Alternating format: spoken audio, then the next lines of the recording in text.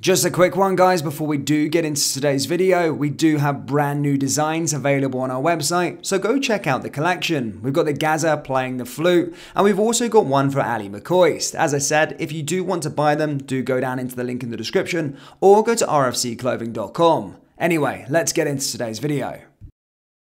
And hello everybody, welcome back to the channel, guys. Before we do get into today's video, as always, please do smash that like button and subscribe to the channel for daily Rangers content.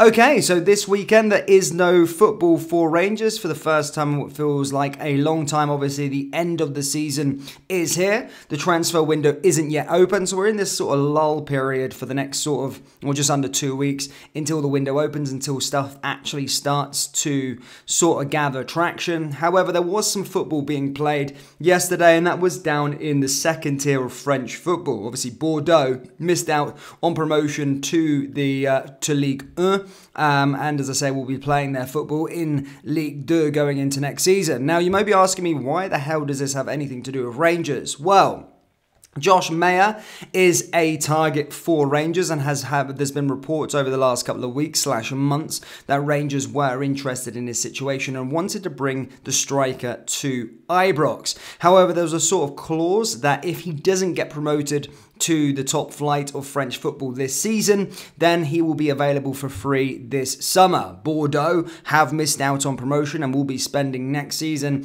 in the second tier of French football, and that now means that Josh Maja will be available for free. Interesting stuff there. The player did win the Ligue 2 team of the season, was in the Ligue 2 team of the season, also got 16 goals, 6 assists in France's second tier, and is a player in the position that Michael Beale wants. Now, obviously, there's nothing really here just yet, just obviously the news that he is going to be available for free. So we're probably going to start to see things heat up as Josh Maja's future does get resolved this summer. But it does look like he will be leaving on a free transfer out of France this summer. And Rangers, as I said, are one of the clubs that are heavily interested in the player, which is really exciting stuff, because I think this does look like a player that I can get behind. And I think he is a player that would excite a lot of fans. Obviously, he came through the ranks in England. He was born in England, played in the sort of Championship, League One, all the rest of it, notably with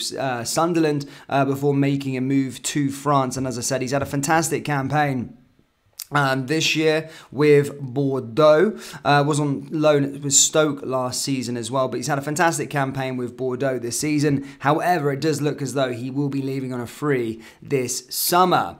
That's all I've really got for you today, guys. There's not much on the Rangers front today apart from that.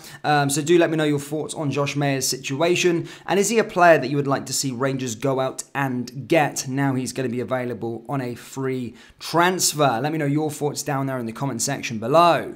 That brings us to the end of today's video. As always, please do smash that like button and subscribe to the channel for daily Rangers content.